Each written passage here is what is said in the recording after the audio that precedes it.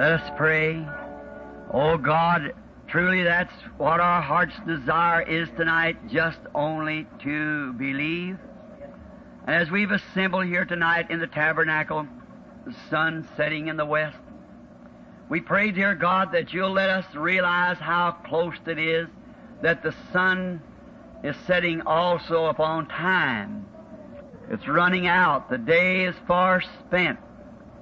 And we remember one time when the day was far spent, two travelers bid you come in and stay with them.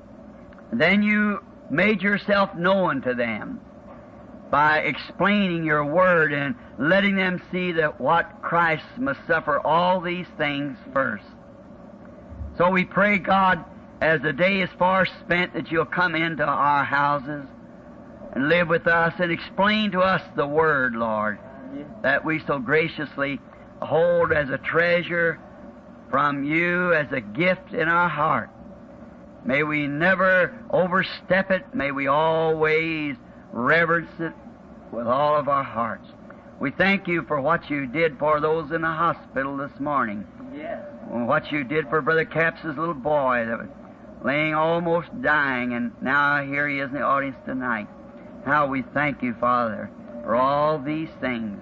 Grant, Lord, that we may know how that we should give you praise. It's beyond our understanding to know how to give you praise. But, Lord, receive our hearts as thanksgiving tokens that we love you. And when we want to do what's right, show us what to do. We ask in Jesus' name, amen. You be seated.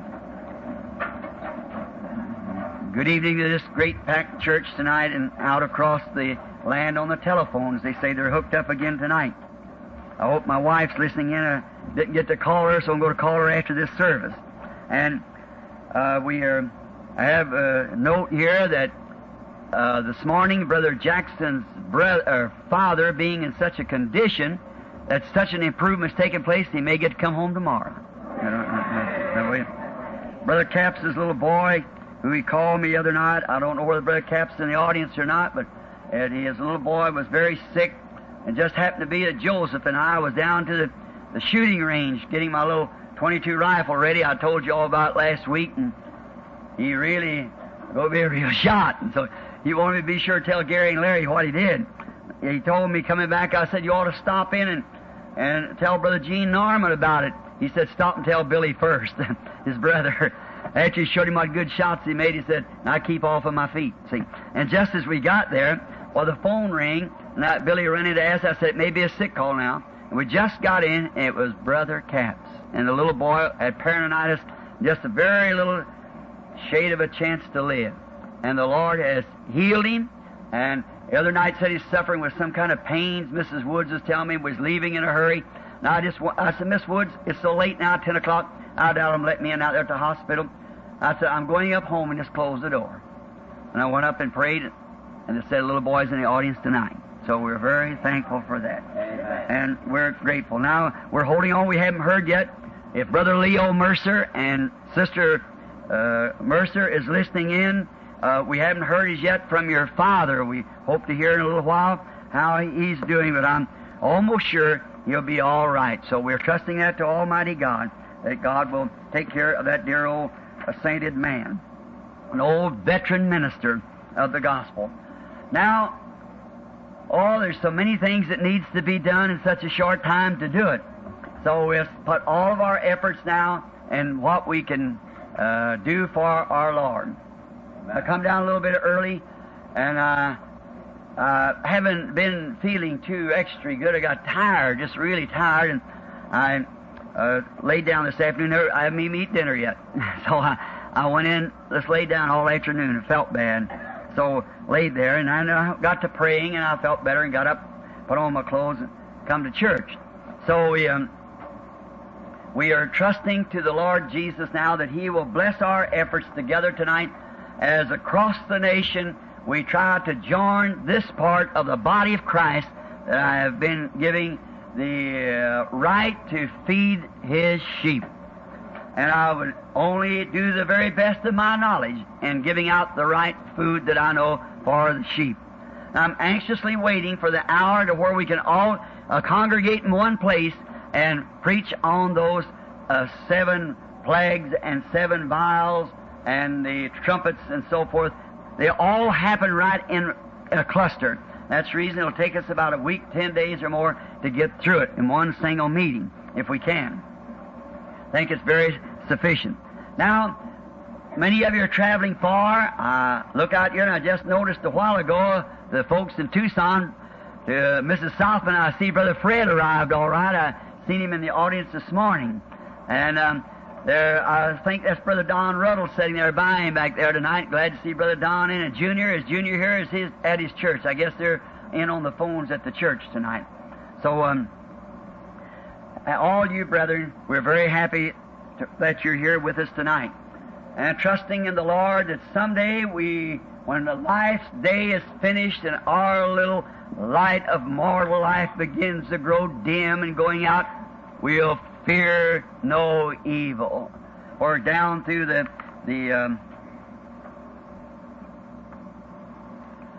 just got a report to you up in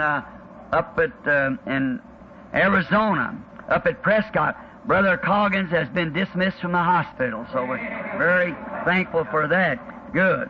That's fine. So we're very grateful for that. Sister Mercer, your daddy's getting all right now. I just felt after we prayed that he would be all right. So they may be tuned in. I hope they are, and I think they are. So we're very grateful for that our brother is all right now and going to be all right. So we thank the Lord for all these things. I had a request last night. A dear brother here, I guess he may not be with us today, a brother from down in Kentucky called me about his daughter. Lovely family. And the girl is going to be operated, a young mother, with cancer in the back. So we pray that God will deliver this young woman. I believe He will. If we just, the congregation, all of us together, join in and pray for these people.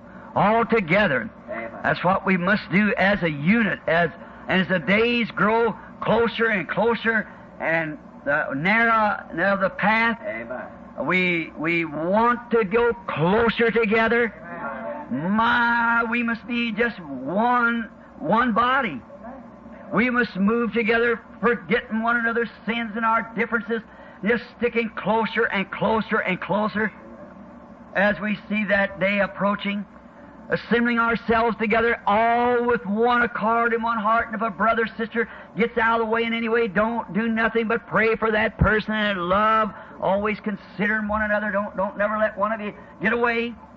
Stay together, and if you can, add more to it constantly, all the time. Brother Neville, I got your request here concerning Brother Wright. Brother George Wright sitting here. We're glad Brother Wright and Sister Wright here.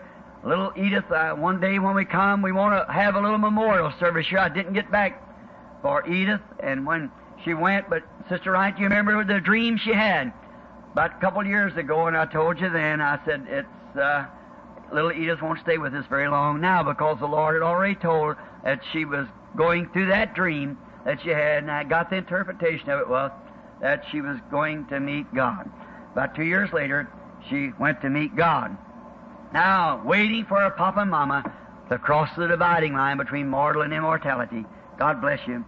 I want to try to see you right away if I just possibly can. So, God be with you. Shelby and everybody, I thought I seen Shelby this morning. I wasn't sure. You can't see too good up here. Ceiling's down like this, and it casts a light like that. You can see the spots, but you can't see the people too well. Now, right straight to the message. This is a message I want to read from Numbers 19:9 and Ephesians 5:26. And if you people who keep down the records of the texts and so forth, well, you may jot it down. And now remember, if this is being taped, I don't know, I can't see anyone. Yes, I do see Brother Terry over in the recording room. And if this is being taped to any ministers at any place, any time, this is not directed in disregards to your teachings. This is not even directed to your sheep. This message and all other messages that I speak on is directed to my congregation. It's not for your congregation unless they want to receive it. But it's directed to this people here. The people buy these tapes. The people across the world buy them and play them. Many times they write in, and I always refer to them if they're a member of some church, see your pastor. Now, Pastor, I want you to know that this is only to my congregation I speak these things. And I have a right to do that because I've been set by the Holy Spirit to watch over these sheep. And woe unto me if I don't tell them what I think is the truth. And well, I think it comes, but it's not for the world or the rest of the churches. You do whatever God tells you to do. I cannot answer for you, neither can you answer for me. But we must each answer before God for our ministry. Therefore, if I have to answer for my ministry, I must preach it in the way that I see it and the way it's revealed to me. So let that be known now. Now in Numbers 19:9, we want to read this text, or this scripture rather. And a man that is clean shall gather up the ashes of the heifer, and shall lay them up without the camp in a clean place, and it shall be kept for the congregation, watch now, for the congregation of the children of Israel for a water of separation. It is a purification for sin. Notice, not to everybody, to the congregation of the children of Israel. The waters of separation. Now, in Ephesians, the 5th chapter, and beginning with the 22nd verse, wives, submit yourselves unto your own husbands as unto the Lord. For the husband is the head of the wife, even as Christ is the head of the church, and he is the Savior of the body. Therefore, as the church is in subject unto Christ, so let the wives be to their own husbands in everything. Husbands, love your wives, even as Christ also loved the church and gave himself for it. Now here's what I want to say now.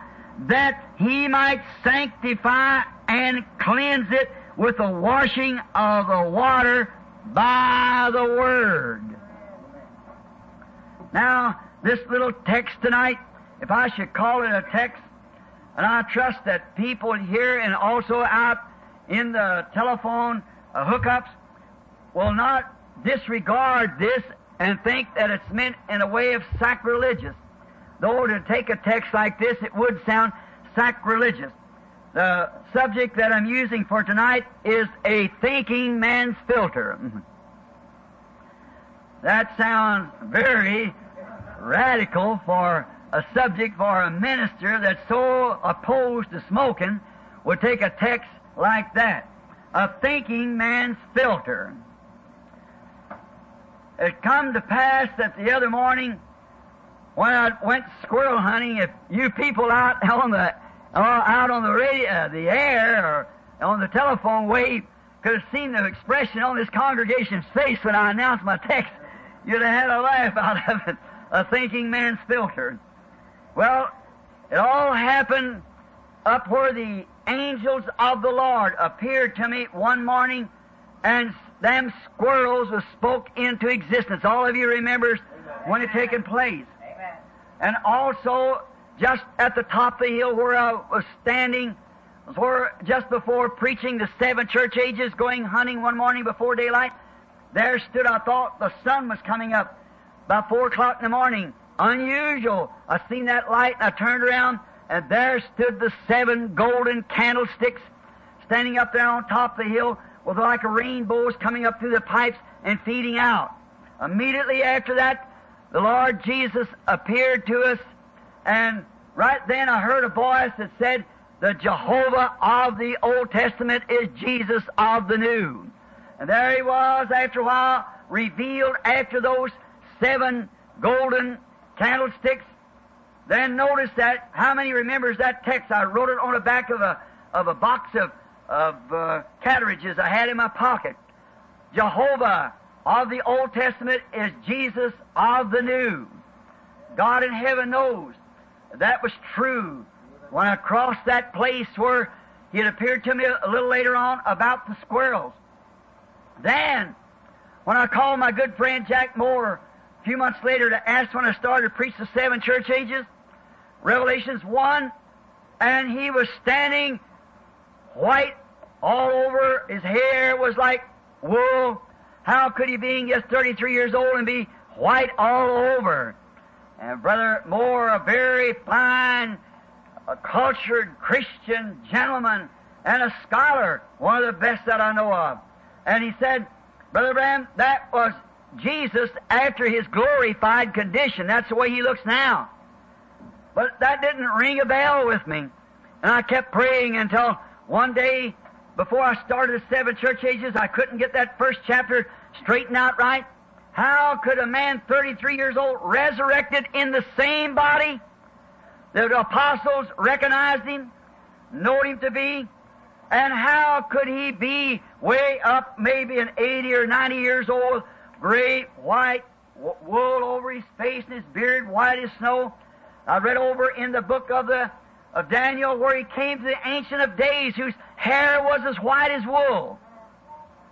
Then I seen that Ancient of Days. He was that Ancient of Days. The same yesterday, today, and forever. See, it was a symbol. Then why the white wool? And then the Holy Spirit seemed to speak to me about a picture I saw one time of an ancient judge. Then I went to the history. I went back into the Bible history and all to find out. In the old judges, like the high priest in Israel, he had to have that white, gray, woolly like hair and beard, because the white over him signified that he was supreme authority of the judges in Israel. And even in today, down to a few hundred years ago, maybe a couple of hundred years ago, maybe not like that. Later than that, all the English judges, no matter how young they was or how old they was, when they went in for judgment, they wore a white wig. And to show that there's no other authority in that kingdom above their word. Their word is the ultimate of the kingdom. What they say, that's all of it. And now, then I seen that there he was standing there, yet a young man, but the white wig on. He was the full supreme authority. He was the Word. And he's wearing the white wig. Then later on, when we got through and the sermon and went out west, and when the angels of the Lord appeared out there for the 7 seals, and it went up into the air, which we had the picture of it here, and around over the country, there he was standing there, still wigged with that supreme authority. He is the head of the church. He's head of the body. There's nothing like Him anywhere. He made all things by Himself. He made all things for Himself, and without He there wasn't nothing made. He has all authority in heavens and earth, and everything belongs to Him. And in Him dwells the fullness of the Godhead bodily. And the Word was God and made flesh among us, and He was the one who revealed the entire secret of the whole plan of salvation. All the prophets and wise men had spoke of. He alone was that wigged one and the supreme authority. Now, I'd stopped up on the hill the other morning.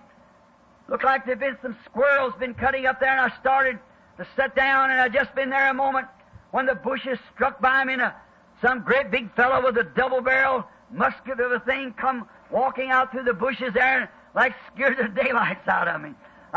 Went on over, scooted down. I was afraid to move, afraid he'd shoot me. And the bush is moving, so I just sat real still. A squirrel started up over the hill, and he powdered both barrels with him, and so he missed him. And so the squirrel went down over the hill, and I thought, now I'll get away while all that noise is echoing. He's got his gun unloaded, and I started down the hill, and a guy shot right in front of me. They turned me back this way, and I started over here, and go down another way, and a .22 rifle started, and the bullets buzzing above me. I said, say, I'm in an awful place. So I turned around and went down by the river, and I thought I'll go down here and hide till they get done, so I can get out. And on the road down, I have to draw my attention was drawn to look over to my right side, and as I did, there laid an empty cigarette package where one of them had thrown down in all the running of when the squirrels were going through the bushes. And I picked up this certain cigarette pack and I never picked it up, I beg your pardon. I looked down at it. I didn't pick it up because I don't like the smell of the things to begin with.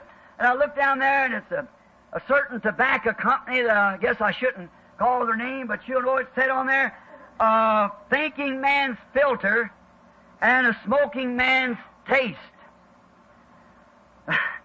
I looked at that thing and I thought, a thinking man's filter, I thought if the man could think at all, he wouldn't smoke at all. How could it be a thinking man's filter? A thinking man wouldn't smoke at all. All right. Now, I thought how deceiving that is. That tobacco companies are supposed to be American.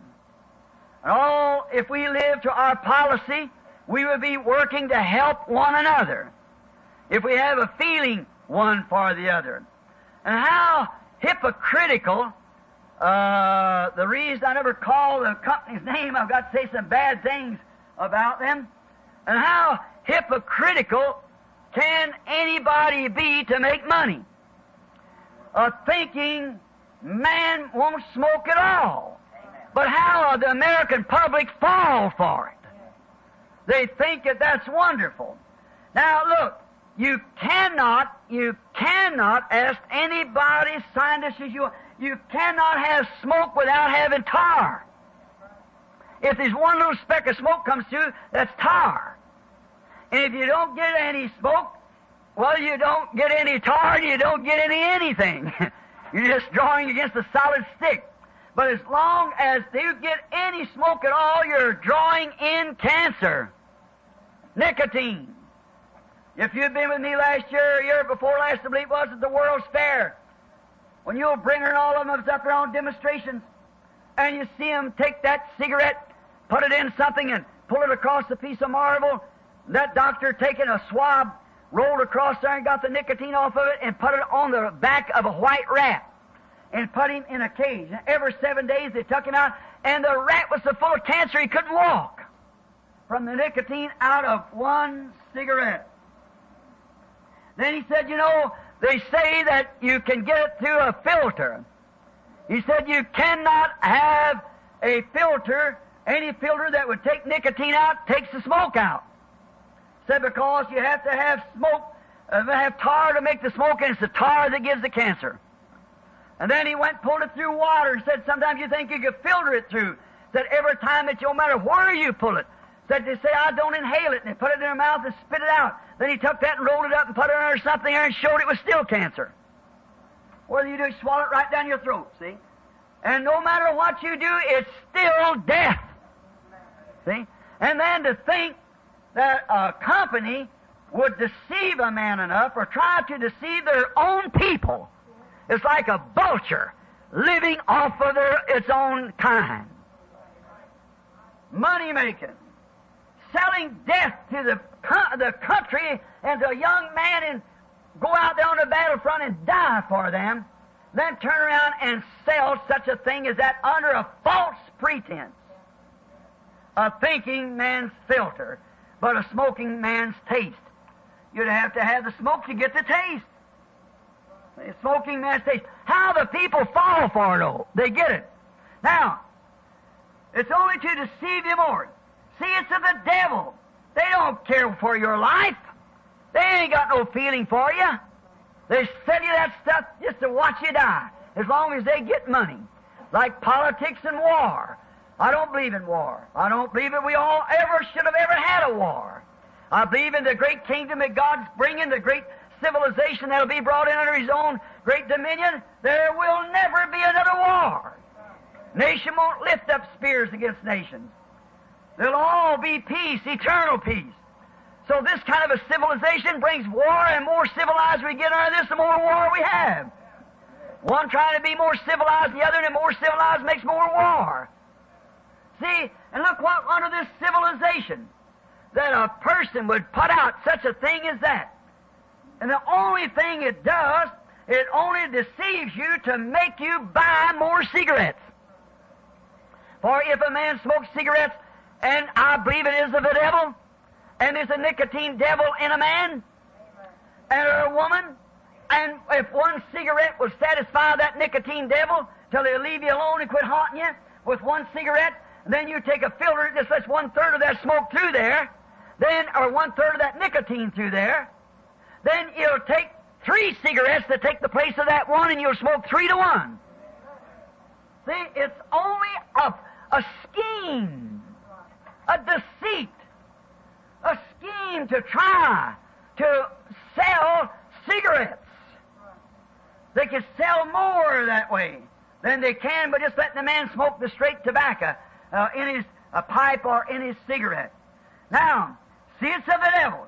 As I stood there looking at it and thinking of how deceitful it was, the question came to me, and I stooped back, looked at the pack again, and it just seemed like something said to me, but the slogan is all right.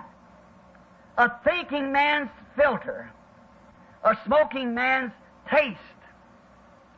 It came to me that deceitfulness also in the natural realm there into tobacco is something on the order of the churches of today. See? A deceitfulness has come to the whole world, has become a great deception of what is really true and what's right. See, even in politics and in social affair, in school, in everything, it becomes a deceitfulness. A young fellow was telling me the other day that he was down to an army camp, and a young soldier got run over by a tank. His lungs, his stomach, or whatever was punctured, and they went up to the hospital. They had 3 or 4 doctors stand there in line, and everybody standing in line, and 2 or 3 soldiers holding their buddy up, and him just barely could breathe. Every time he breathed, that rib would stick right into his lungs and make him bleeding inwardly. And they let that young man stand there in that line, way back in the back of the line, and let some of them guys with nothing but an earache or something go ahead. And by the time he got up there, some colonel come in with a little child that had rash.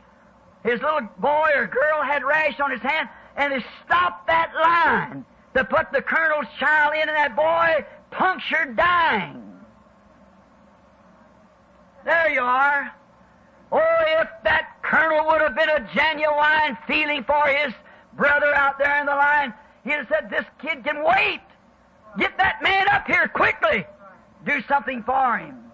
But every man wants to show his authority. Now, they're not all like that.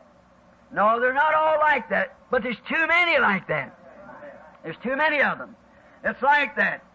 But the man, only thing he was thinking of is his own little boy that had a rash on his hand, and not thinking about that poor boy standing there mashed under a tank, the very tank and maybe the very boy that would save his life someday on the battlefront. See, they don't stop to think only for themselves. A thinking man's filter. I looked at it and I thought it's something like the denominations of today, the churches that we have. Each one of them has their own filter. They have their own type of filter. They let just what come in they want to and what not come in. What they filter in and filter out with their own kind of a filter. They just let so much of the world get in to satisfy the unbelievers that's in there. They'll take them in no matter what they are if they got money. They'll take them in no matter what they are if they're popular. But there's one thing about it, you can't get in the Church of God like that. Not the denomination. Now, I mean the real, genuine Church of God. Like the tobacco companies of today, the people that comes into these said churches or denominations, they have a taste. And that taste is the classics of the world. And each denomination has their own filter. And they filter out all the true Christians that would say amen when he was preaching. and bring in all the bobbed-haired, painted-faced Jezebels that's in the country as long as they are popular. So-and-so comes to a movie star, a great person. That's the kind of a filter that they use. Our denomination, so-and-so, the president or the colonel or somebody belongs to our denomination. See what kind of a filter they use? That filter, of course, is of the world, the people of the world. The people, they know what they want. So if they have to get what they want, then they'll have to have a certain kind of filter and enough of the world speak through to satisfy their worldly taste. Amen. A thinking man's filter, a smoking man's taste, a religious world's filter, and a worldly man's taste. They want to be religious. They think they must be religious because they have a soul. When we first come to this country, we found the Indian worshiping suns and so forth because why? He is a human being. We go back to the far jungles of Africa. We find the natives worshiping something. Why? They're human beings. And they must worship. So the human being, no matter how fallen he is, he still knows there's something somewhere. But he's got such a taste for the world that he cannot take the correct filter. He has to have his own made filter. Each one making their own kind of filter. Each cigarette company brags on theirs. What they can do, a real filter. This is the best filter, all up front and all like that. Said the taste comes or something from up front. Oh, for goodness sake. Up front. What's on the back end of it? Oh, sure ain't a thinking man or a thinking woman. But that's what they say. Just simply deceiving the people. Now we find out of our day that the people has got a taste. And why does a man smoke a cigarette? It's to satisfy a taste. What does a woman smoke a cigarette for? Satisfy a taste. And then if the church is figuring out a religious group, to get people in there, they've got to have a certain kind of a filter to give the people the taste that they want. Amen. So if they don't get any taste that they want, they don't want the cigarette. And if they can't get the taste that they want in religion, they don't take the religion. Now, just as plain as it can be, women with shorts, bobbed hair, painted faces, sexy dressed, they want that. They love that. As I spoke this morning and last Sunday morning on that wheel in the middle of the wheel, or that little inside soul on the inside of the spirit, how that the spirit on the outside between the soul and the body can be absolutely anointed with the Holy Ghost. Did you all understand that? Now to follow that in with the continuity of the message, the God of this world, the anointed ones in the last days, that outside, that middle circle. First circle is the human senses. The second circle is the spirit senses. Will, self-will, desire, and so forth. But the inside is the soul. That soul was predestinated. So they can anoint this spirit to make the outside body come in subject to the spirit.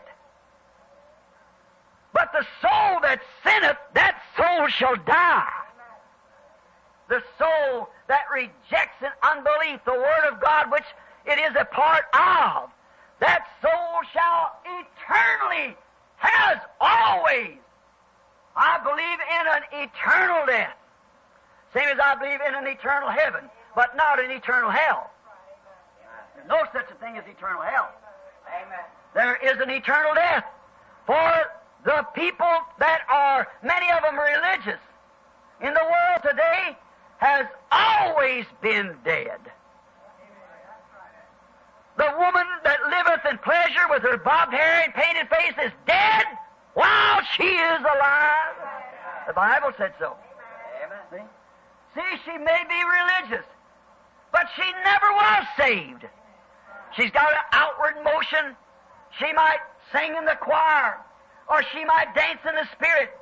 She might speak in tongues and have all the manifestations of the Spirit. But unless that soul on the inside is God's daughter, see, she's gone.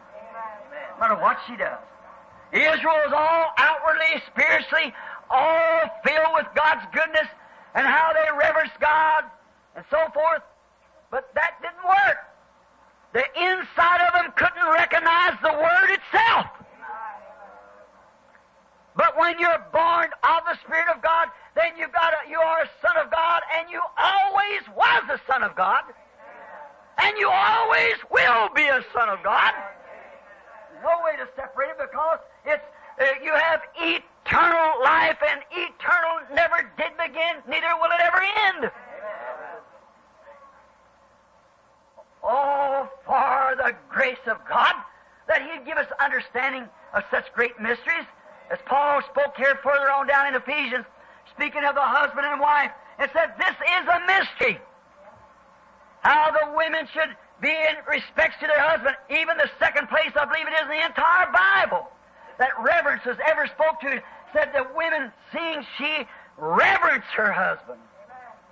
Reverence her husband. Then a husband ought to live such a life before his wife that his wife could reverence him as the Son of God. And if he doesn't live that kind of life, well then, of course, she wouldn't reverence him, because she knows what he's made of. But when it is a man that is reverent, reverent, clean with his wife and before his family, a real servant of God, then the women, children, all should respect that servant of God with reverence. Notice, now, women, they want to have bobbed hair. They want to wear shorts, paint, makeup.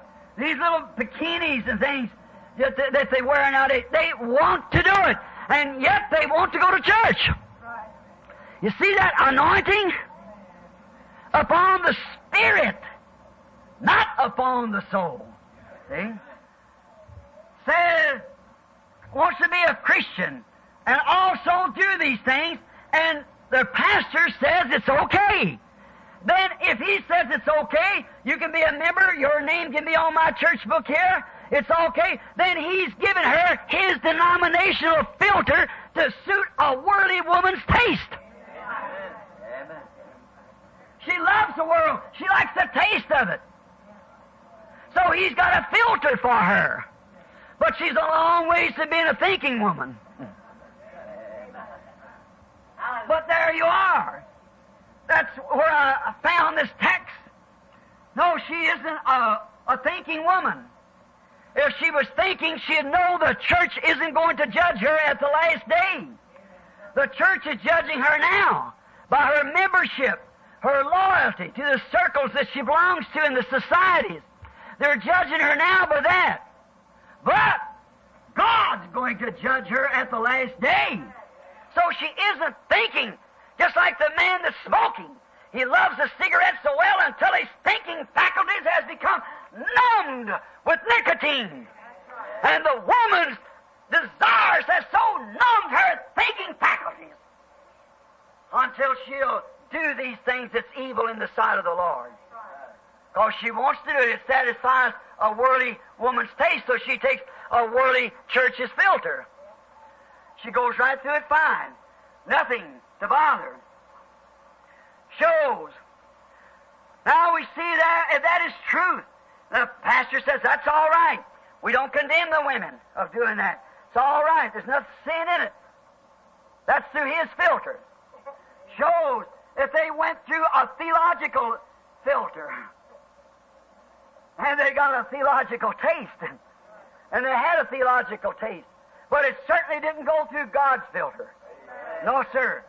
Now, if there is a theological filter for the theological thinker, and there is a church filter for the church thinker, a cigarette filter for the cigarette thinker, There's got to be a real filter somewhere for the real thinker. And God has a filter. And that's His Word. It's a separator for us. The water's a separation for sin. Now that's the thinking man or the holy man's taste. And if a man goes through this kind of a filter of the world, he's got a worldly taste. And like the tobacco company, he gets more members in his church by pushing them through this filter. If you say there's more women goes to church than there is man, that may be so. That may be also true when she can go and do anything she wants to. That's right. She'll join up with anything. But she went through that church filter. If she went through God's filter, she'd come out different from that. See? She couldn't go through God's filter and come out with bobbed hair. She just can't do it.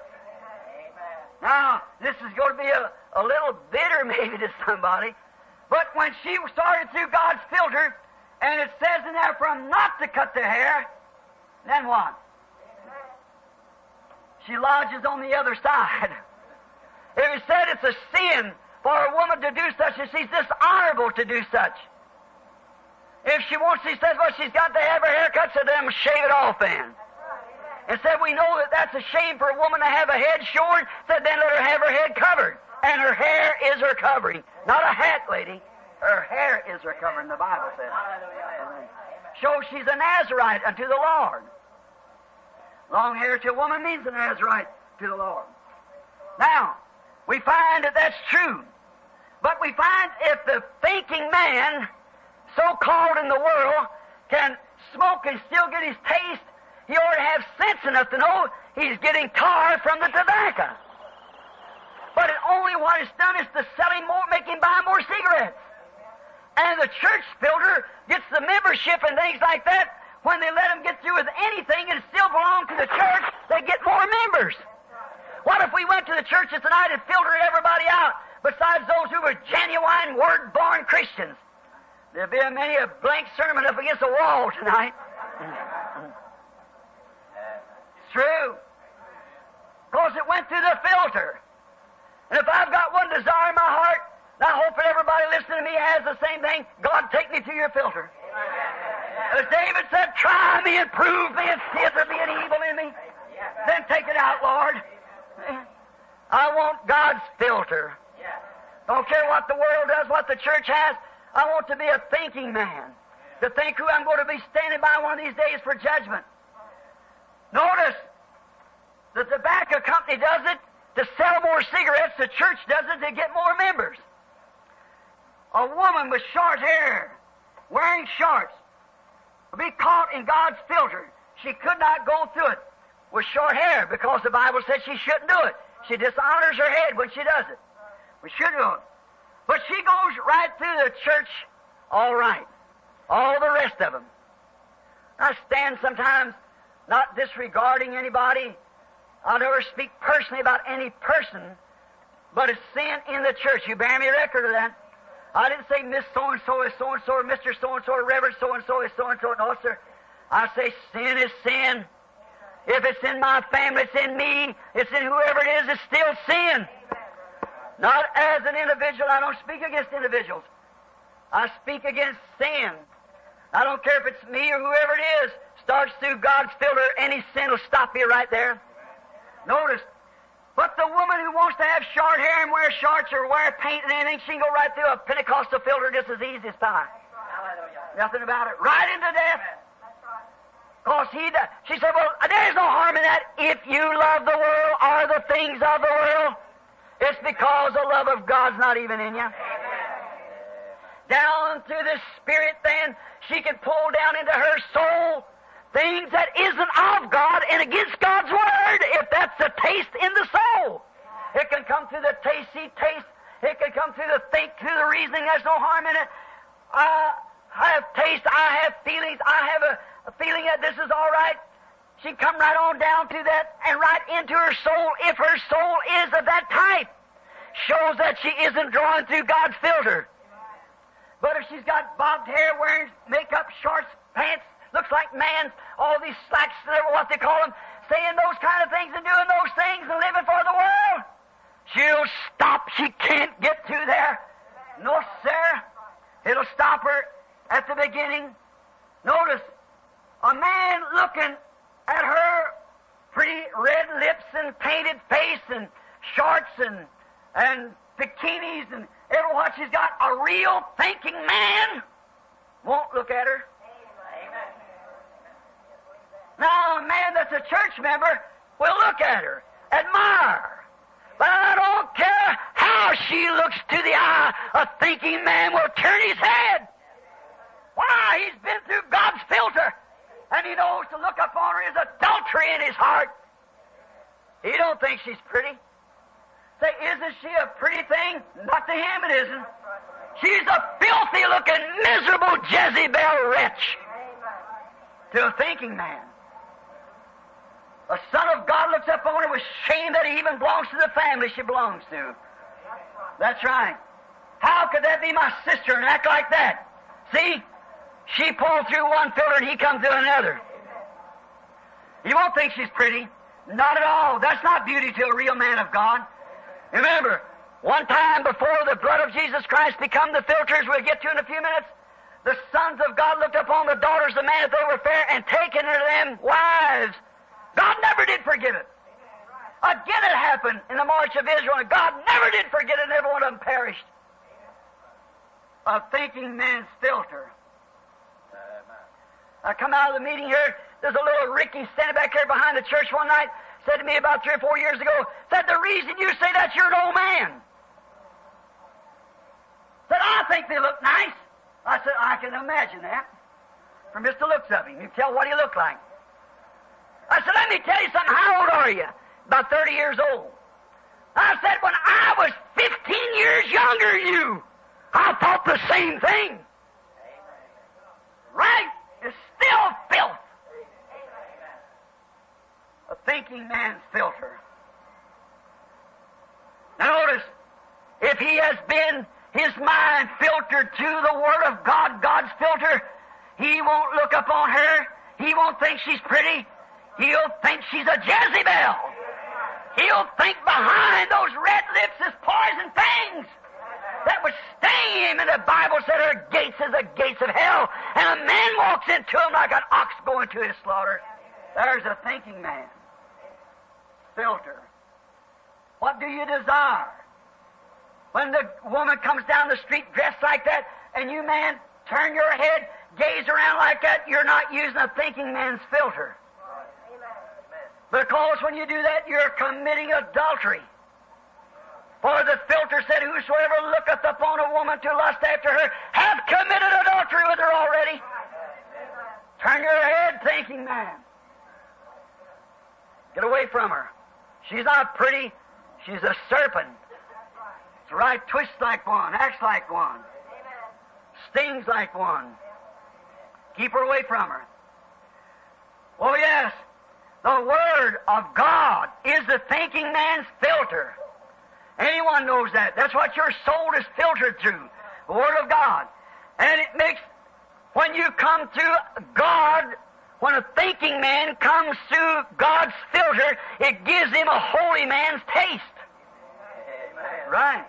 When you come through God's filter, then your taste is a holy man's taste. It makes a righteous man's taste. The slogan certainly is okay. Now we find out how this was done in a type. In Israel for the congregation of Israel only. That's the reason speaking this now. If ministers disagree on anything it said, this is for my congregation that the Lord's given me to preach to. Notice, in Exodus 19, I want you to read it when you go home, when you have more time. Notice, when Israel had committed a sin, first they took a red heifer, which had never had a yoke on her neck. That means she never was yoked up with anything. And she had to be red. The color red is an atonement color. You know, science knows that if you take red and look through red to red, it's white. Look through red, at red is white. He looks through the red blood of the Lord Jesus, and our red sins become as white as snow. Red through red. And the heifer was killed in the evening time by the whole congregation of Israel, and there was put 7 stripes of her blood upon the door, where the whole congregation had to enter, a type of the 7 church ages by the blood. And then her body was taken and burnt. It was burnt with the hoof, with the skin, with the intestines, with the dung. Everything was burnt together, and it had to be picked up by a clean man. And had to be put in a clean place outside the congregation. Therefore, if Israel could only see the type, this Word of God must not be handled by dirty hands of unbelief. It's got to be a clean man. And if he's clean, he had to come through God's filter. A clean man, clean hands, and had to be kept in a clean place. Not a place where Jezebels and Rickies and everything take the communion and things when they're running around with wives and husbands and all kinds of filth. Going to dances and parties and wearing bobbed hair and shorts and everything else and calling themselves Christians. It's to be kept in a clean place and handled with clean hands. And then, when Israel sinned and recognized that they had done wrong, then they were sprinkled with these ashes of this heifer upon them, and that was a water of separation, of purification for sin. Notice, here it is. And with Israel, before they could come into fellowship in the worship, they had to first pass through the waters of separation. Justification by faith cometh by hearing the Word. Then they entered into the congregation under those 7 stripes of blood to show that something died and went before them for their sin. They were separated by hearing the Word, the waters of separation. Then entered into fellowship. The only place that God met a man was behind that altar. You wouldn't meet him anywhere else. He had to come behind that altar. God only met Israel in one place. And God only meets you today in one place. Amen. That's in Jesus Christ. Amen. And He is the Word, the waters of separation. And His blood was shed for all 7 church ages. And then by the Holy Spirit, we enter into that fellowship, which is only given to the church. Oh, how great He is. Also, now we want to look at Ephesians 5:26. Said, it is the washing of the water by the Word. Waters of separation. What does it do? Then the filter of God is the Word. Amen. Waters of separation, washing of the waters of separation by the Word. God's filter. Then you can come into Christ through a church filter. You cannot come by a denominational filter or a creed filter. There's only one filter that you can enter into that holy place. That's through the washing of the water by the Word. The Word of God is a thinking man's filter. The church will judge you here whether you're a good member or not. They'll give you a good funeral and half-mass the flag at your death, send great wreaths of flowers and do everything for you. But when it comes down to your soul facing God, it's got to have eternal life. And if it's an eternal life, it's part of the Word. And as my own word cannot deny, my own hand cannot deny my hand, my own eyes cannot deny my hand, or my foot or my toe or any part of me. It cannot deny it, and neither can a man that's part of the Word of God or a woman deny one part of the Word of God. Then women, when you think you can have bobbed hair and come in the presence of God, you're wrong. You see it? You're wrong. You can't come through God's filter, or you're washed by the water of the Word. Amen. Then you enter into the fellowship. You think you are, but you can't be until you come through the Word. And every little spot, every little word of God, man shall not live by bread alone, but by every word. Amen. It's got to come through that filtration, coming through. And that gives a righteous man's taste, because that's what he's looking for. Looking for something to cleanse him. The Word of God is the thinking man's filter, and it makes a righteous man's taste. We know that truth. Filters all the sin of unbelief out. There's no more disbelief when you come through the filter, because it is the true believer's taste. The true believer wants to be right, regardless. You just don't want to say, well, I belong to social ranks, I belong to church, the biggest church in town. I don't care if it's a mission on the corner, if it's a brush harbor somewhere. A thinking man knows that he's got to meet God. In regards to what the church says or anybody else says, he's got to come on God's terms, and God's terms is God's Word. Well, they say God's Word. Sure, all of them believe it's God's Word, but can you filter through it? How you going to let a bob-haired woman come through there? How you going to do that? How you going to let a man come through there that wants to hold up for this doctrine? See? It ain't a thinking man's taste. No, a thinking man will think twice before he jumps into something like that. Notice, that word cannot deny itself. Then it is satisfied, or it's a desire. It's a desire of what? What made you desire it in the first place? Because down in your soul, there was a predestinated seed, which was eternal life, always laying in there. Always was in there. All that the Father has given me will come to me. There isn't any of them going to be lost. A thinking man's taste. When a thinking man hears the Word of God, my sheep hear my voice. A stranger they will not follow. For down in there is life. And life connects with life. Sin connects with sin. And sin is so hypocritical until it thinks that it's saved, when it isn't saved. It's in the very depths of hypocrisy. Church members want a denomination filter so that they can have their own desire and still be classed religious people. You hear them say, oh, he's very religious. In Africa, I was out there one day and they're talking about some of the kids are talking about these rock and roll songs. And Elvis Presley and them was singing, Pat Boone and whatever more, Ricky Nelson and all them others. I said, they're a bunch of renegades. Some little girl said, well, he's very religious. I said, so was Judas. I said, Judas only got 30 pieces of silver. Elvis Presley got several $1 million. They both sold out their birthrights. See? I said, they're nothing, the very worst indebtedness the nation's got. Still, just as deceiving as the filter of the cigarette. These denominations let those members come in. There ought to even be a law that they couldn't sing religious songs. It ought to be against the law for them to do it. But the whole thing's become one great big pile of hypocrisy.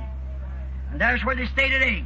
The true filter for the soul says, if you love the world or the things of the world, the love of God's not even in you. See, you can't say rock and roll is of the world, or is of the God. Rock and roll is of the world. Any of those dances and filtered, nasty, filthy things, rather, is of the world. It's all of the world.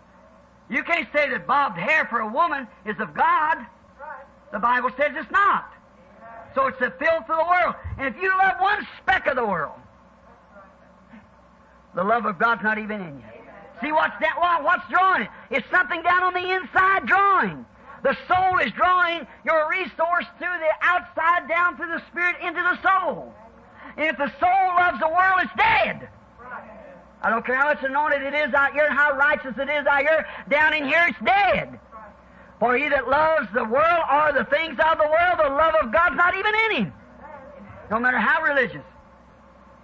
The true filter that way will set all those things out and bring nothing but the trueness of God, the Word, into the real true soul. They're like Esau. Outwardly, okay.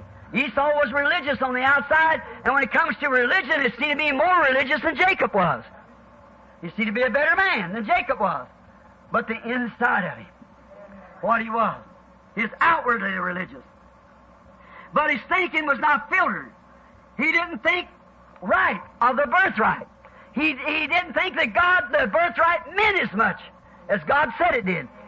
There he was, said, I'm hungry. What difference does it make about the old birthright? You can have it if you want it. Oh, my. See, I go to church, I'm just as good as you are. My denomination is just as, well, it's one of the greatest in the world. My mother belonged to it, my father belonged to it, all this, that, and the other. My pastor was educated, he's got so-and-so. That puts him that much farther from God. That ain't a thinking man's filter. If it would, how could Peter ever have been what he was? When he couldn't sign his own name. But he packed the thinking man's filter. Notice, oh my, Esau thought that that birthright didn't mean what God said it did. That was the difference between life and death. And so like Eve and like Judas sold their birthrights for a satisfaction of the taste of the knowledge of civilization. That's exactly what Eve sold her birthrights for. She sold it for a little taste of science, a little taste of worldly knowledge, a little better church, a little better class of people, today it would be called, see? And Judas sold his birthrights for 30 pieces of silver to make a few extra dollars. My congregation can pay me better over here, and I'll just preach over here, see? Sold out if I become a preacher. Well, they said, Brother Branham, we believe that message is the truth, but we can't accept it. If we did, well, where would we preach at? The world. Brother, that's the parish. Certainly. Well, none of the brethren would back me up. I ain't looking for none of the brethren to back me up. I'm looking for Jesus Christ to back me up because He stood by. He's the one who said it. And when the true birthright, the blood, filtered out by the Word, all sin, and the world and church and denominations and sectarianism is left outside. Education, civilization, church, denomination, system, sin of all types is left outside when a thinking man takes a thinking man's filter in God's estimation. There's nothing left in it when a man draws his life through God's filter. Notice, here your life is all messed up with sin because you were born in sin, shaped in iniquity, come to the world speaking lies. I'm going to say something, as Brother McCullough used to say. Listen to me. When you come in this world, you were born in sin. You didn't even come with a fighting chance. You were born in sin, shaped in iniquity, come to the world speaking lies, within your own spirit, the desire of sin. A lover of sin because you were born in sin. You didn't have a chance. But down inside of you somewhere, here you come, there was something in there that began to draw. If you know it was something that told you there was a God somewhere, and you read His Word, and you took the church, you took their ideas when you was told better, then you never used the thinking man's filter. But when you use God's filter, which is the thinking man's filter, because all other filters will pass away, but mine shall not. And when you take God's filter and draw your life, your desires, if you draw your desires through God's filter, a thinking man's filter, there's nothing left but the Holy Ghost. Now, if you want the evidence of the Holy Ghost, there it is. When that soul of yours is aligned with the Word of God in every respect, it shows you've drawn your life through the thinking man's filter, God's filter. Notice, is that God's filter? He said we was washed by the water of the Word. And when God gave Adam and Eve a filter in the Garden of Eden, He said, don't you draw none of this in there. But Satan punched a hole in it and said, oh, it's a little bit, won't hurt. Just one drop through it's all it took to set death into the human race. That's all it takes, just one taste of nicotine. Then they're gone. There's nothing left but the Holy Ghost. And then that shows that in you was that predestinated seed down in you that makes you hunger for God. All the Father has given me to redeem. They died with me at Calvary. They raised with me in the resurrection. All that He has given me will come to me. They'll be placed in the body, word, foot, arm, nose, mouth, whatever it is. They'll be placed in there, and they will come to me in their season. Oh, my! there is that real filtration of all the sin of the world, and the love of the world is dead. And this soul is drawing only one thing. Amen. Here it is. Don't forget it. All you out there on the telephones, set this down in your mind. When a thinking man begins to think who he's going to stand before and what the Word of God is, when he begins to think, then when he draws to that, there's nothing can get to it but the Holy Ghost. What is it? It's the germ seed word from the beginning that you was in God at the beginning, standing here, drawing the seed life. The seed is in your heart by foreordination. Hallelujah! The seed is already in there by the foreknowledge of God, predestinated. And when it draws, it can't draw through nothing else but the Word. And then it's a taste of the thinking man. The righteous man, the holy man, who sees the Bible that Jesus Christ is the same yesterday and forever. What comes into that place down there? That Word that's in the heart. I've hid thy Word in my heart that I sin not against thee. What is it when it's drawing through the Word? There's only one thing will pass through the Word. That's the Holy Ghost. That's the only thing that can pass through the Word is the Holy Ghost. And a thinking man's filter gives a holy man a taste. Then he's tasted of the heavenly things. He's got the Word of God in his heart. He sees it manifested before him, and his whole soul's wrapped into it. And the world and all things is dead around him. A thinking man's filter of religion. And I'm thinking of filtering religion now. When a thinking man's filter gives a holy man's taste. See? It satisfies his taste. He sees that Jesus Christ is the same yesterday, today, and forever. There it is, seen right before us, doing the same things he did. It satisfies the holy man's taste, his thinking. He knows then that he's passed from death unto life. And he loves, and it loves for the world to be confirmed, and wants the Word to be confirmed and vindicated. In each age he waits for it. For he is a holy man. And he's got a desire to see God. Others just wants to join church. This man wants to see God. He don't see him in a bunch of creeds. He don't see him in big fine pipe organs or cathedrals and high crosses or polished up scholars with their collars turned around. He doesn't see him in a theologian. He sees him in the confirmation of his Word. I've seen him in the watch bars of it. My eyes have seen the glory of the coming of the Lord. He's tramping out the vintage where the grapes of wrath are stored. He's loose of faithful lightning with his terrible swift sword. His truth keeps marching on. It will to the end. Yes, sir. See what I mean? A filter man, or thinking man's filter, a man that wants to stand in the presence of God. What was God's filter? His Word. Amen. The day you eat thereof, that day you die. Don't care what's happening out here, don't you pass that Word. Washed by the waters of the Word. A thinking man's filter. Not a denomination, not a creed, not a church, not a cathedral, but a thinking man's filter. For you're going to be judged by the Word. Amen. A thinking man will think that. Amen. A foolish man or a taste of the world will just take anything, a substitute. Why substitute when there's a real one? Think. Just think of it a minute.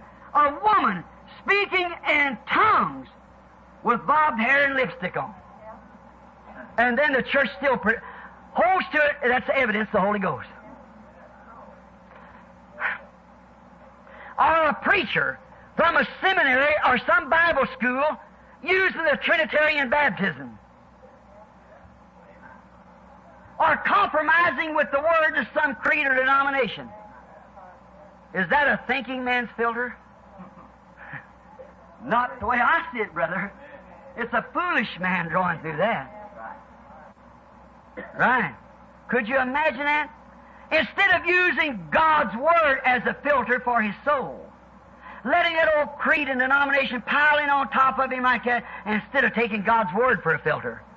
And then he's all contaminated, and let him induce into him doctrines of man doing things almost deceiving the very elected and neglecting the Word, when he could draw to his own soul, if there's anything in there to draw by. But if that predestinated seed, don't miss this, if that predestinated seed is not in there, it will not draw through there, because it'll draw for its desire. If a smoking man wants a smoking man's taste, and if he's got a hold of a stick, I say, suck your finger. And he stood there sucking his finger.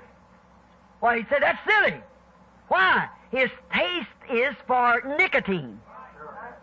So he's not a thinking man. See? But he said, well, I don't taste nothing. I want to taste I want to taste tobacco. I don't taste a thing. Give him a clothespin and let him suck on that.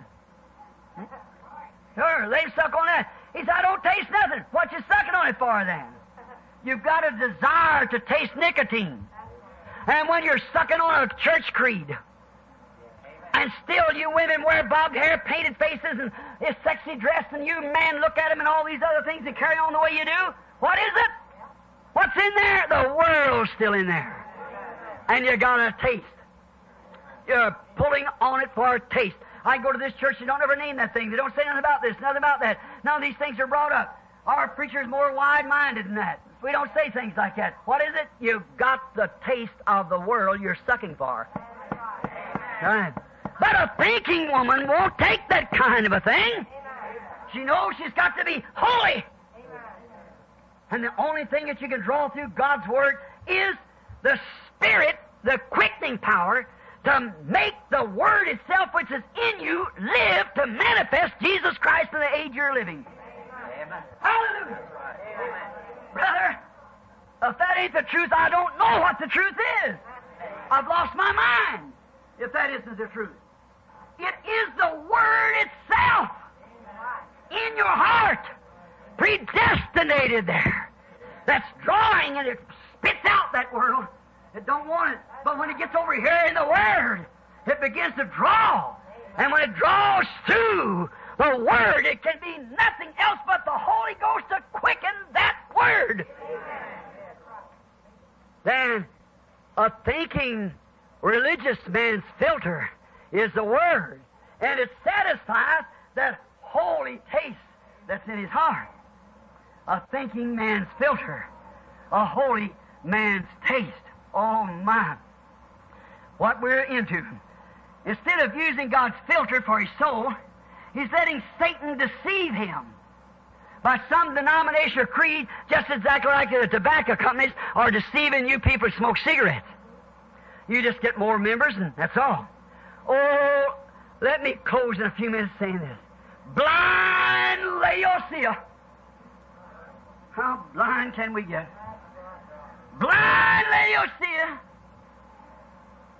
the leading the blind of this age, under false pretense, under false creeds, under dogmas it's false, under denominations it's false, under creed books it's false.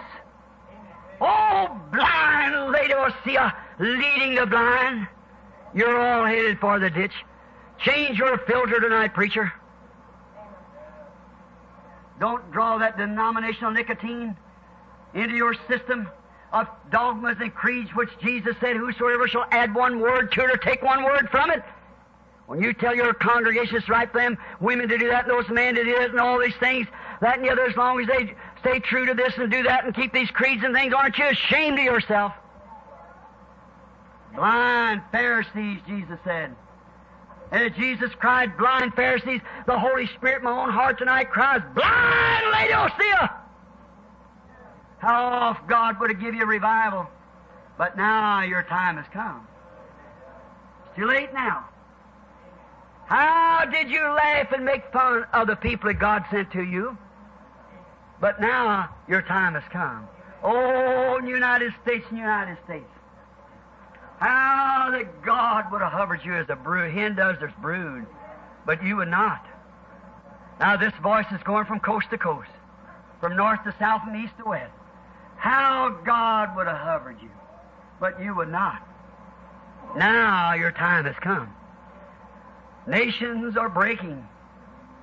The world is falling apart. 1,500-mile chunk of it, 300 or 400 miles wide, or sink 100 or maybe 40 miles down into that great fault out yonder one of these days, and waves will shoot plumb out to the state of Kentucky. And when it does, it'll shake the world so hard that everything on top of it will shake down. Oh, hide me in the rock of ages. God, let me breathe upon me, Lord. Spirit of the living God, breathe on me. Let me take God's filter and live under that, Lord. Let me breathe the fresh air of the Holy Ghost into my lungs and my soul each day, that I sin not against you, O Lord. Amen. Breathe on me, Holy Spirit, breathe on me. Let me plant the Word of God in my heart and purpose there, that I'll not turn to the right hand or to the left hand away from it, but I'll live true to it all the days of my life. Oh, Father God, then sent down upon me the Holy Spirit of life to quicken those words to me, that I might manifest Jesus Christ before those who are before me, looking for it to happen. That's my prayer. Oh, my. Notice how they do today in those churches, sucking the people through those denominational filters into the ecumenical council. Why? Why? For it gives them the desire of their heart, organization. They have a taste for organization. They'll do it. Every time God sends them a revival, what do? They organize it. Is that right? So they got their kind of filter because they've got a great taste. And now God's going to give them their desire of their taste. He's going to give them, they're sucking them right into the ecumenical council. And then they get their organizational taste then. They got it coming. Oh, Church of Laodicea, don't be deceived in this age by their deceptions. Oh, Pentecost, you who've gone into Laodicea, you who are part of Laodicea, the church dead through Methodist, Baptist, and Presbyterian, just a ritualistic form, but you Pentecostals who could still once in a while say amen, who can play a lot of music up on a platform and have bobbed-haired women dancing all over the place, and still do believe in divine healing. How off God would have took you, but you took another filter, a denominational filter. How off God would have took you. How deceiving it was. Matthew 24:24, Jesus said that it would deceive the very elected if it was possible. How close that you are, just like Eve, just leaving off one or two little things that you couldn't receive because you're organized and can't receive it. That's all it takes. Just might as well take the whole thing. For to offend in the least is guilty of the whole. Oh, Pentecost, Pentecost, pass thy thinking through God's filter, not your denominational dreams, and you will come out with a holy man's taste, the true baptism of the Holy Spirit. Amen. Could you imagine a man letting his wife cut her hair, wear shorts, or wear slacks, and say he's coming through a thinking man's filter? Could you imagine a man doing a thing like that? Can you imagine a preacher standing in the pulpit because he's paid good by a congregation that pats him on the back, calls him doctor, brother, reverend, and takes him out to all kinds of parties where they mix bathing and everything else on the beaches? Could you imagine a man claiming he's coming through a thinking man's filter? And some of those women on the platform with their dresses above their knees and cuts the tight and shows every form, every move they make, and their underneath clothes showing through their dresses. Just as bad as wearing shorts, bikinis, or anything else. You Pentecostal, blind, Laodicean preachers. How long will God suffer you? I don't know. God be merciful to your blind eyes. He's got eye salve tonight to open your eyes, that you might see. As I said this morning, we're in the seeing age. The top, there's no more faculties above that you can move outwardly to know. From your nose you can smell, from your lips you can speak, from your hands you can feel and reach, and your feet and so forth, but you can't go farther than your eyes. Malachi 4 has come. Amen. Sight. It shall be light about the evening time. Oh, walk in the light. We'll walk in the light, a beautiful light that comes for the dewdrops of mercy are bright. shine all around me by day and by night. Jesus, the Word, the light of the world. Yes, sir. Pass through it, oh brother, and you will come out with a holy man's taste with the Holy Ghost. Oh woman, just pass your modern thinking of dress. Pass your modern thinking before you go out on the street before man, you young women, you old women. Before you go out on the street with your clothes so tight pushed out in the back and front. I'm not critical. I'm your brother. I stand between the living and the dead and realize what I'm saying. Before you enter out and know that your body is a sacred order, a sacred caste that God has given you, before you enter the street dressed like that, pass your mind through a thinking woman's filter.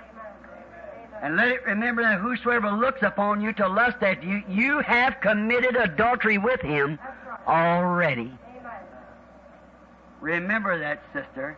And brother, before you turn your head to look at her on that second glance, pass your mind through a thinking man's filter.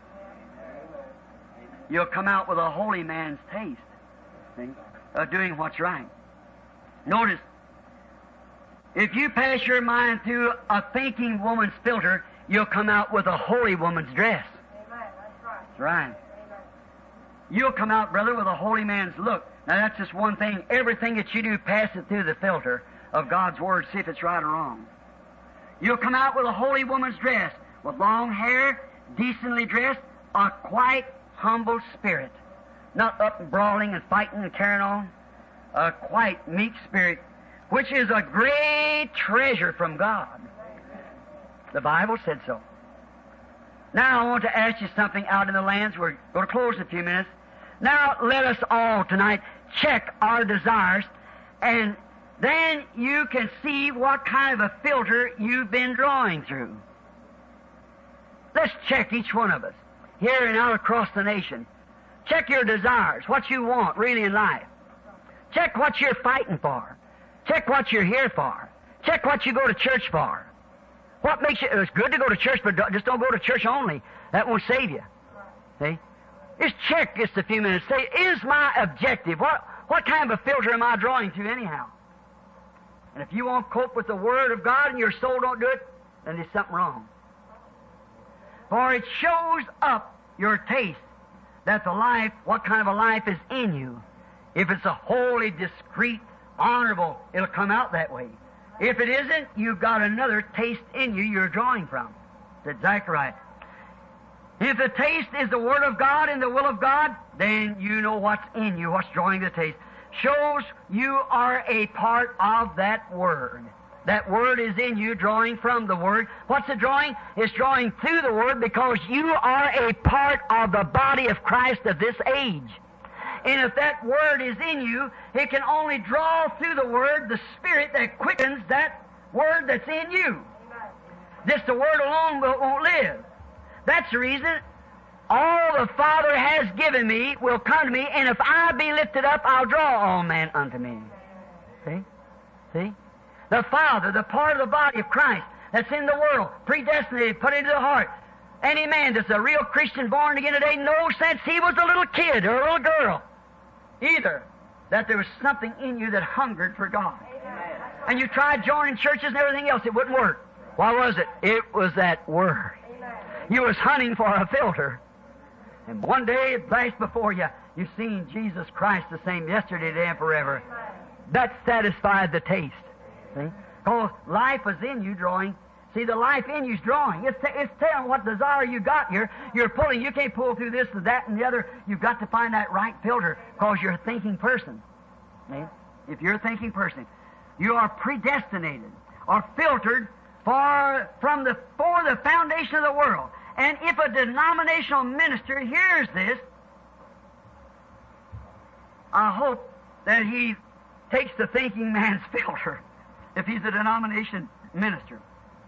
Then he'll throw down that denominational pack that's sure to perish, because it's a word of man, and accept God's filtered word that can never fail nor pass away.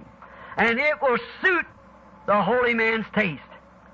And like Jacob, will sacrifice all the world and the appetites of every denomination or fame that there is in the world, where you can be bishop, cardinal, where you can be a state presbyter or a pastor of some great church. You'll sacrifice everything that there is, not like Esau to become part of the world, but like Jacob, you'll give everything you got to obtain the birthright. The filtered of the thinking man, cause it'll give you the holy man's taste. And it will satisfy, and if we satisfy and will sanctify with the eternal taste of the holy goodness of God. Remember, Satan punched the first hole through Eve's mind, or her thinking, to let the taste of his wisdom and knowledge get through. Now think of this, I'm closing. Satan punched the first hole through, because all she could draw was the Word. That was the Spirit through the Word of God, because she said, as long as you breathe through this filter, you'll never die. But you take a breath of this out here, you'll die. See? And Satan said, but you don't know nothing here. But you take a little taste of this here, and then you'll know you'll be like God. See, He knows right and wrong, you don't. And if you just take a little taste of this, and she let him punch a hole in it. Just one little hole. Now, you see why I say, you say, why don't you teach women and so forth how to receive gifts and things like that? I said, how can you teach them algebra when they won't even learn their ABCs? One little hole. All it took. He took the world's wisdom, and when it did, it set death to the whole family, wanting the taste of wisdom. Now, look at the filter. And certainly, it expressed her taste. Her taste was for the world. That's what she's got. That's what it is today. They love the world and the things of the world with a form of godliness, but denying the power thereof. See, Satan let them speak in tongues. He'll let them shout. He'll let them have divine healing service. He'll let them do all these kind of things. He say, many will come to me that day, and Lord, have not I cast out devils? Have not I done many things done this? He say, I didn't even know you, you worker of iniquity.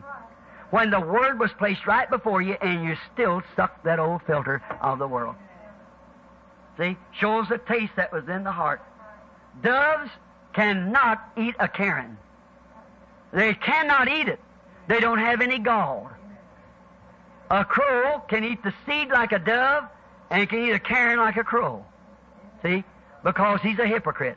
But a dove is not built like any other bird. And that's why God represents Himself as a dove descending from heaven. See? It cannot stand the stink of a caron. It's not a vulture. The reason it don't have any gall, it couldn't digest it. It would kill it if it eat it. And a dove never has to take a bath. A dove's body puts out oil from the inside that keeps it clean. It's the life that's in the dove. It generates in it an oil that keeps the feathers clean, and so is a Christian. There's a life within him that keeps them clean. It's filtered. Oh, notice. Now look at the filter, and certainly you can see the taste thereof, of what they're doing today. Look at this modern church. Look at the filter. You see what they love. See what they got. The love, what do they love? Miss Laodicea, which is headed for God's judgment. That's right.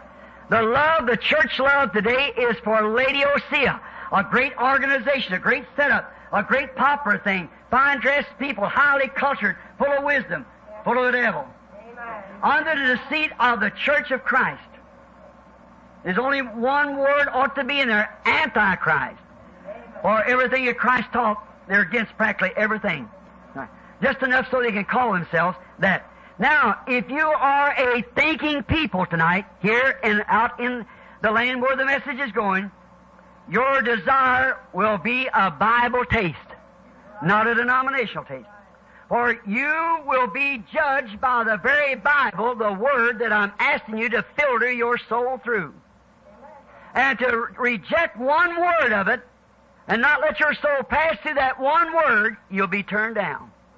For man shall not live, breathe, by bread alone, but by every word that proceedeth out of the mouth of God. It will be brought into you predestinated, and when the Lord breathes upon you, His Spirit will quicken that word to a reality. And you'll see that Jesus Christ is the same yesterday, today, and forever. Oh, my. Leave the world's denomination religious pack. Let it lay like that cigarette pack in the woods. Let it rot and decay. It's a wrong filter. And take the Word, which is Christ, that gives and reaches and preserves the taste of eternal life to everyone that will take it. Eternal life. The Word, if you're predestinated, you see it. There's no way to hide it from you. You look there and say, watch, this is plain before my face. I look at it. There it is. I'm looking right at it. I see it. Here it is, the Word. Every word, just word by word, living out. Then there's a taste of eternal life that you want. And when you breathe through that, what can come through that? God's filter, nothing but the Spirit.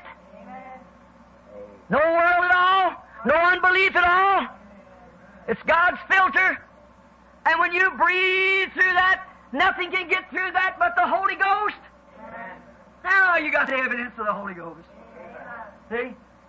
A holy man or woman's taste. They want to live. They got eternal life. And because this Word's quickened to them, they live. A thinking man's filter and a holy man's taste. Don't take the world like them cigarette companies under deception, but take the real thinking man's filter. Filter the breath that you breathe, the food that you eat, everything that you are. Breathe it through God's Word. And you'll have a holy man's taste, for it will produce that, for He's the same yesterday, today, and forever. And I know, whether we are not, I believe that we are. But if we are not, there's somebody in the world today that's part of the body of Christ. And it will live only by the Word of God. Every word that proceeds out of the mouth of God for this age that we're living in now. And I can't see where denomination of those words so plainly in the Bible say it would happen, and the things that would be in here, we are living right in it now. I can't see where it could be anything else but this. Church, I realize I've got to stand with you in the judgment someday. Far be it from me to ever tell you anything wrong for popularity. I don't want that. If I had my desire, just my human desire, I'd take my rifle and go to the woods and build me a cabin and trap the rest of my life. I'm getting old, tired, weary, and broke down. But I can't quit. There's something in me grinding. Woe unto me if I don't tell the truth and the whole truth. Woe unto me if I don't stand here till the last breath of body has left me. I must stand. Regardless of what anyone else says, I'm responsible before God. And I truly believe that the things that we're preaching is the truth. Not because it's me preaching it. No, my brother. No, sir. God knows my heart. I would like to sit out in the congregation and listen to the anointed preach. How much easier it would be on me. Certainly, because I'd have eternal life the same as the man in the pulpit. I'm a part of it the same as he is. I go to the same heaven, have the same privileges. How easy it would be for me to sit out there and not take all these bruises and beats and carry on. How easy it would be. We're out there all night with no sleep, an hour and a half or 2 hours wrestling all night with things that's come up. How easy for me to do that. Take up my gun the next morning, my fishing rod, and go fishing or hunting. How easy it would be. Brother, it fell on my lot. God help me to never shun my post of duty, but to stand loyal and true and produce to you a thinking man's filter. That'll give you a holy man's taste. The thinking man's filter is the waters of separation. It's the purification from sin, which is the Word of God. And the thinking man, the man that knows he's got to stand before God, knows he's got to answer for every word of the Bible, it'll satisfy that taste that's in your heart. May God help us to receive it as we bow our heads. Dear God, another hour or two has passed on. The clock has moved around now. The message now goes into history. And it's recorded on the book. We all have to answer now for this. Every move that we made, every word that we said, every thought went through our mind, the record is still playing. And it'll play on till life is over. And then we'll answer at the day of the judgment. O God, the great creator of heavens and earth, whom we do believe, I pray for this people of this day. I pray for myself with them, that, Lord Jesus, that you'll hold your filter. And if I'm saying anything sacrilegious, Lord, in my heart, I don't know it. I pray that if it's wrong for me to take your word and use such a thing as that, you forgive me for it. But, Lord, I thought when you spoke to me there in the woods, you know the time in the morning, I couldn't get it off my mind. I accepted it as coming from you. So, Father God, I have already spoken. And I pray, God, that you'll let it be in the way that I thought it to be. That the thinking man, the man, if he's got any thinking at all, he'll know he has to stand in the presence of God. And he won't take into his soul anything that contaminates or is contrary to the Word of God. And Father, we realize that as I compared it with these organizations of the day, not to be different, Lord. You'll judge me someday from my heart. And I pray, God, that you'll see that it wasn't to be different, but it was to be honest, to try to be sincere, realizing that I hold the purchase of your blood from coast to coast right now in my hand. And many of them has believed the report. God of heaven, may there not be one of them lost. I claim them every one and hold before them the filter from seeing the waters of separation, the blood of Jesus Christ, the Word made flesh. Grant it, Lord, and may the Holy Spirit pour through every promise into our souls. And may we be living representatives of the bride of Jesus Christ in the time of the eyes of the seeing in the evening light. For we present it to you in Jesus Christ's name. Amen. You love Him? Amen. You believe it? If I said anything wrong by saying thinking man's filter, I can't say no more. I have no education. I just have to say what comes to me. And when I seen that laying there, I thought, what a line of hypocrisy, and something said, just like the church. A thinking man's filter. Oh, my. There's more than that to it. A thinking man wouldn't use it at all. Certainly not. And it desires a smoking man's taste, that's right. Because he's got to have it to satisfy his taste. But a real thinking man that knows his soul's going to judgment will filter his taste through the Word of God. For all the Father has given me will come to me, and he'll live by every word that proceeds out of the mouth of God, which is the waters of separation that separates us from sin. For when it comes to the Word, we see that it's sin to disbelieve it, so we just believe it and go on. It's a separation from sin. You love Him? I love Him. Let's just raise our hands out to Him. Because He first loved me and purchased my salvation on Calvary. What did He say? This will all men know you are my disciples. When you have love one for the other. Amen. Now let's shake somebody's hands while we sing it again. Say, I love you too, brother. I love Him. This is to let you know that He first loved me. And purchased my salvation on Calvary tree. How you like a thinking man's filter? Amen. When you go on the street to rub arms with the world tomorrow, brother, sister, have you got the thinking man's filter? Well, that man calls you a holy roller. Do you use a thinking man's filter? When that somebody says something evil against you, do you have a thinking man's filter? Hey? Do good for evil. Pray for those that despitefully use you, and those who persecute you. then you're breathing through the thinking man's filter. For if you love those just who love you, as we shook one another's hands as dearly beloved in the Lord, that's good. But can you also love the unlovable? That's the thinking man's filter. That's the Spirit of Christ in you. Loving those who don't love you, then you have the reward of God. But now if you do it as a duty, you still haven't got the thinking man. You're only up in the second cycle. But it's from your heart you really love Him. Then you're breathing through the thinking man's filter. And it satisfies a holy man's taste that you know from your heart you forgive everybody, everything, no matter what taking place. Isn't He wonderful? First love me, and purchase my salvation on Calvary.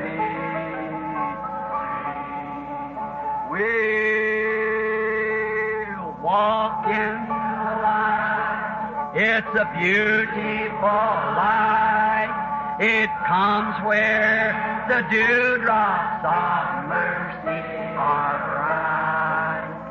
Shine all around us by day and by night.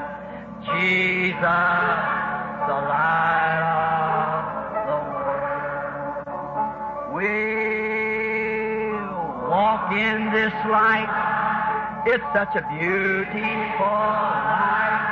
And it comes where filtered drops of mercy are bright. Oh, shine all around us by day and by night. Jesus, the light of the world. Come all ye saints of light, proclaim Jesus, the light of the world. Then the bells of heaven will ring.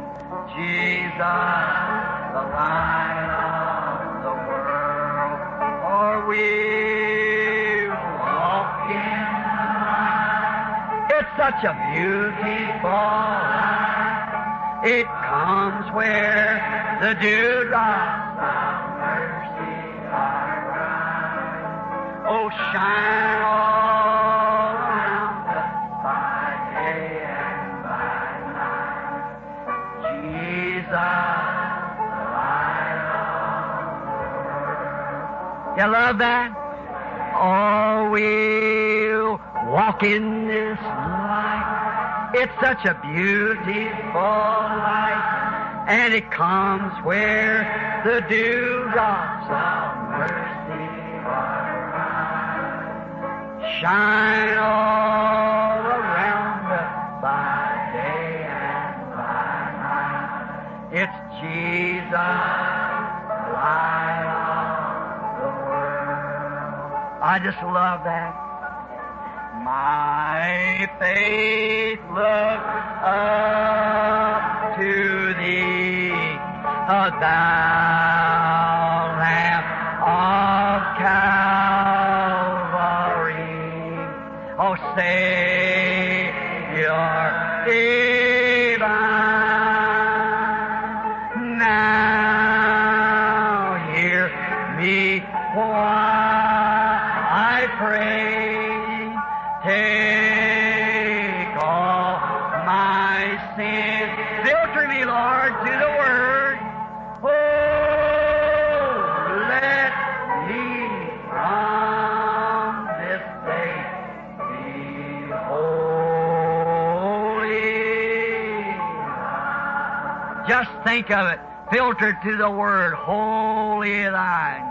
While life's dark maze I tread, and grief around me spread, be Thou my guide. Bid darkness turn to day, white sorrow away, nor let me ever stray from thee.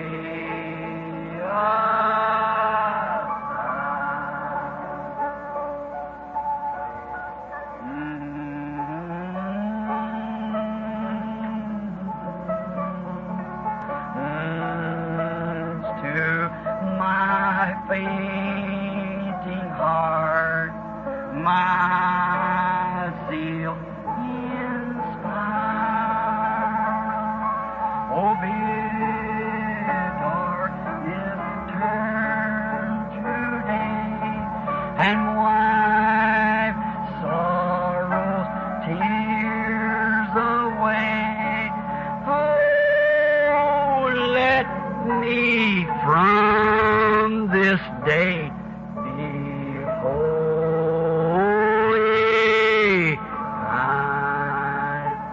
Dear God, we love to sing to you, for it's there we express our feelings, our emotion, the whole congregation, as you breathe upon us the word of life. We're so grateful, Lord, and that song, receive us, will you, Lord? That's our desire, is to be filtered through the Word of God. Walk each day in the light of the gospel, and fill our way each day with love as we walk with the heavenly dove. Let us go all the while with a song and a smile. Fill our way each day with love. Grant it, Lord. Bless us together now. Let thy grace and mercy be with us. Heal the sick and the afflicted throughout the land. We thank you for Brother Coggins tonight, that you let him leave the hospital to go home well. Thank you for all the things that you've done, and for our own strength that we feel lifted up now. We thank you for the little cut-up message tonight, Lord. I didn't do it right, but I pray, Lord, that you'll make it right in the people's sight, that they might see and know what it was meant for. Get glory out of it, Lord, and may we have this understanding, if nothing else, that we are to live by the bread of the Word of God, filtered from God just for His children only. It's a separated congregation. It's for no one else. It's only for those you're chosen. As the red heifer's waters of separation was for the congregation of Israel only. So, Father, we know that the bread is for the sheep only. It's not meet that I take the children's bread and cast it to dogs, said Jesus. And the woman in return said, yes, Lord, that's true, but I'm willing to take the crumbs. And we feel that way tonight, Lord. We want all that you can give us, Father, for we're hungering and thirsting for more of you.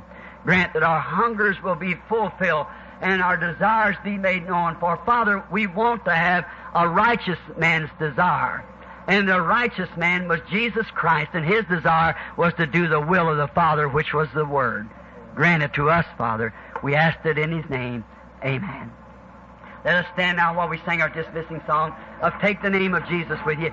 Out across the places now, in where the message has gone tonight, may God be with you now as we dismiss in prayer. May each one of you out there, I hope you've enjoyed as much listening as I have, bringing it to you. And I trust that God will place it in your hearts and give you the right interpretation to it.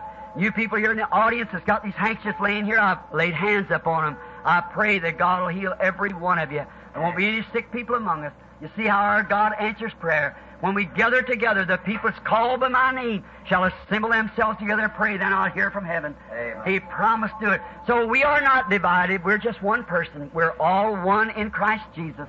And each one praying for each one. You pray for me as I pray for you. And God bless you till we see you again. And I trust that you'll be a constant. You who live here close will come to the tabernacle and visit you with our good pastor, Brother Neville. He'll do you good, Brother Man, and the fine people they have here in the tabernacle. If you're close to Brother Junior Jackson or some of the rest of them throughout the land, New York, and different places where they got their meetings around through Arizona and California, visit those churches. If you're out in there, we pray that you'll return again and let the pastor help you to know more about the Lord Jesus. God bless you now while we sing, Take the Name of Jesus with you. The name of Jesus with you, child of sorrow and of woe. It will joy, comfort, give you. Yes, Brother John, you go. Precious name. Precious name. Oh, how sweet. Oh, how sweet. Oh, Father, and joy of heaven. Precious name. Oh, how sweet.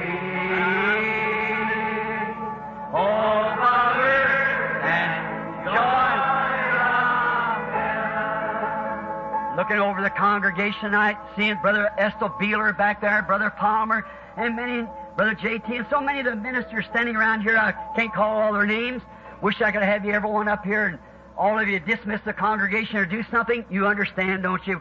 I know you got a Christian heart and know that we have to, how we are. We're all together one person in Christ Jesus. Now let's remember this next verse as we sing it while Brother Martin here will dismiss us in prayer.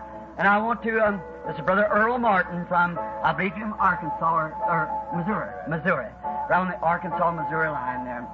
They got a church down there, and I noticed this other brother from down there, I can't think of his name, Brewer. He was here this morning. I guess he's still here tonight. Yeah, I see him standing over here, Brother Brewer. I'll promise to come by and dedicate their churches so many times. I'll get there someday with the help of the Lord as I can. Now, while we sing this next verse now, at the name of Jesus, bowing, falling, prostrate at His feet, Amen. King of kings in heaven will crown Him when our journey is complete. Let's sing it now. At the name of Jesus, bowing, falling, prostrate at His feet, King of kings in heaven will crown Him when our journey is complete. Precious name, precious name. Oh, how sweet, oh, how sweet. Oh, Father, and joy of heaven. Precious name. Oh, how sweet. Oh, Father, and joy of heaven. The name of Jesus with you as a shield from every snare. Listen now. Oh, when temptations round you gather, what must you do? Just breathe that holy name in prayer. Precious name. Oh, how sweet. Oh, Father, God of heaven, precious name, oh, how sweet, oh, Father, and joy of heaven. Let's bow our heads. Oh, precious name, oh, how sweet, oh, Father, heaven, precious, baptized in it, praying in it. Oh, sweet. Oh, Father,